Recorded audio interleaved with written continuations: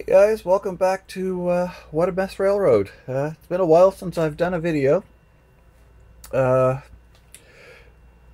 One of the reasons why is we went to the cottage for a week, so we wasn't around doing much. And kind of a little bit busy with the house and stuff, and odds and ends of stuff, and whatever, you know. So anyway, I thought I'd make a video since it's been a while. And while I was at the cottage, as usual, I decided to work on a couple models while I was there. This is the Merchant Row House 2.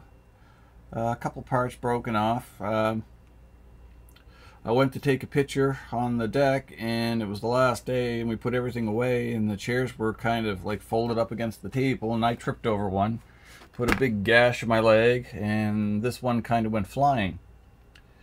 And it really held up well. Only 3 parts broke off. I just never got around to putting them on. So this is the row house. I think that's 2 or 3, because I got 2 and 3. Yeah, that one's 2. Anyway, it's 2 and 3 anyway. I started this one. Also, unfortunately, the window here is broken, and this window here is broken.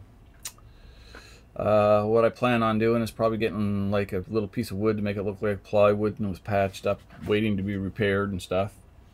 I haven't finished this side of the building since white is really a pain in the butt.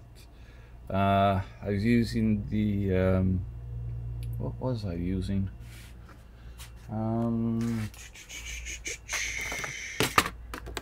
I was using this white here. Only problem is when you're painting and you go to put a second coat on, if you're not really quick or whatever, it peels back off again. So what I planned on doing is getting some more Citadel. This is what I painted the green in. Seems to work better with a brush, so I'm going to get some white in that and see how that works out. So right now I've just left it. And here I put together, haven't painted or anything, is the gas station. Started the Kentucky Fried Chicken, missing a part. Gotta call Walters for that. Geez, almost every kit I get, it's either broken or got a part missing. Starting to get a little annoying, actually. I went to the hobby shop. I picked up 5 pieces of track, so I put coming in here. I've done the piece that goes around here. That doesn't look like a very good connection. Didn't notice that. I'll have to straighten that out. And I picked up a few cars from China. And I picked up some ballast to do some of the roads. So I got this parking lot done. Large areas are harder to do than the roads, I'll tell you that. But yeah, I'll get that finished. So yeah, I forget what I paid for these. Not a lot. I don't know, probably $15–20 Canadian for 10 cars. These are for the auto port, kind of fill in. And then, of course, I was on eBay, as everybody knows. I like my eBay. There was a gentleman in Quebec who was selling the what do you call these things? Oh my God, railroad crossing signs, lights, signals. That's it. Here we go. And he had one up for bid for $15 US. I bid on it, you know, 15 bucks. Never thought nothing of it. Of course, nobody else did. So I picked up that.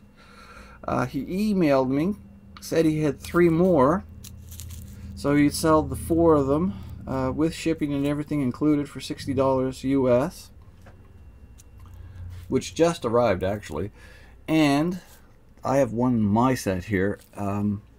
What happened was I broke one of these, but as a bonus he sent me ones that are like missing little signs. This one is busted, and of course this is the one I broke. See, I snapped the thing there, you know, really pissed off when I did that, but you know how that goes. So now I have 5 of these and a couple extra. If I find the little signs, I can have 6. The little cross X signs, which I shouldn't be too hard to find, a little X sign like that. So I'll have another set, which will be awesome. Hopefully I won't need any more of those. So yeah, that was a great find I found. Yeah, like I said, other than the parking lot, a few models. Oh, and I picked up another uncoupler by Rapido.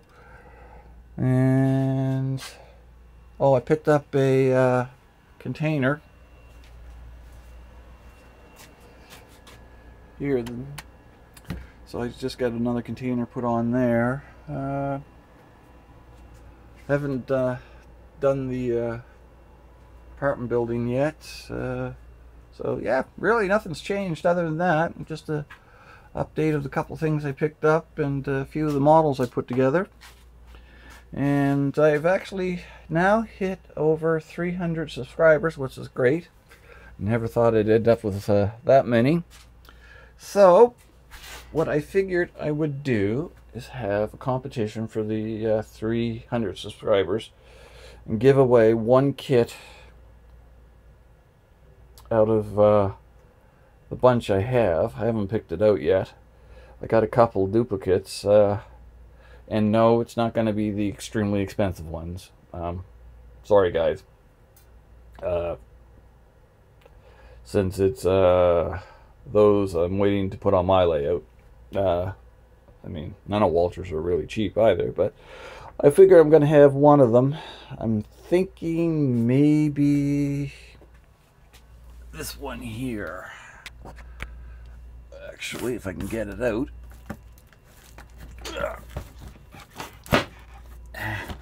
Well, you know. Anyway, it's the Donnie's drive-in. I'm thinking of that one there. Sorry, I'm only going to give out one prize, I think. So anyway, guys, so this is just an update and probably the upcoming contest. So anyway, this video is getting long and I'm rambling a little too much again. So until next time, guys, we'll talk to you later. Bye.